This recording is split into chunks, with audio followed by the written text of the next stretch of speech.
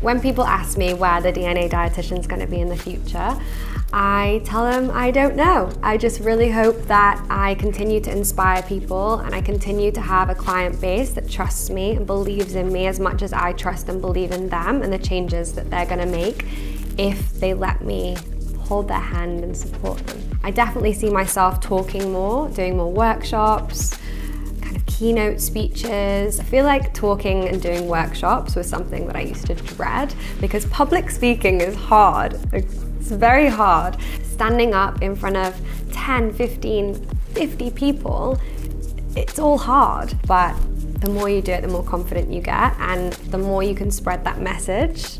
It's an amazing feeling. So I definitely want to do more of that. I'm extremely grateful about how the DNA Dietitian has grown over the last year, and I think my vision in the future is definitely to have a clinic that's curating the best of the best in all areas of medical and nutrition. And clients can come and really see different specialists and really learn and to be supported to be the best version of themselves.